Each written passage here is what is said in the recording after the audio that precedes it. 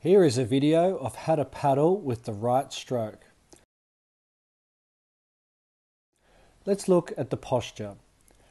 We're lifting and sitting upright, and we are leaning slightly forward. We have forward tilt of the pelvis.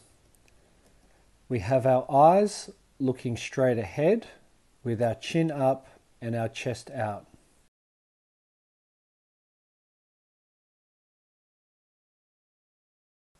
Our reaching arm is in line with the shoulder height.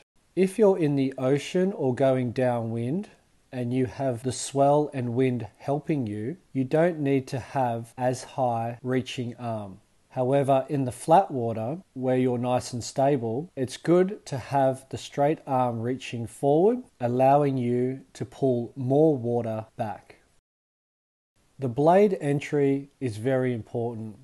Hitting the water at a 45-degree angle allows the blade to already be in a pulling motion back. It's important that your right and left side are equal. Leg drive gives you rotation. We push through the heel, the knee comes down, and the hip pulls in. On the right stroke, we pull the right hip in, and on the left stroke, we pull the left hip in. Torso rotation allows you to pull with more muscles. As you pull the hip in, your chest turns with the hip and our head remains straight. On the left stroke, we pull the left hip in. The chest rotates to the left, and on the right stroke, we pull the right hip in and the chest rotates to the right, allowing us to use more muscles to pull that water back. As we catch and pull the water, we also have the exit, where the elbow is lifted out to shoulder height.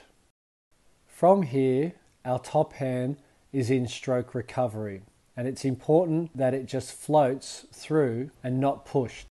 As our top hand comes through, it's important that it doesn't go above the head.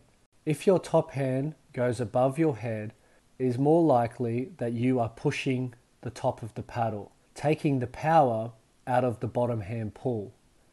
So it's important that our top hand floats through and our bottom hand does all the work in pulling the water back. I hope you enjoy your paddling and always improving with every session.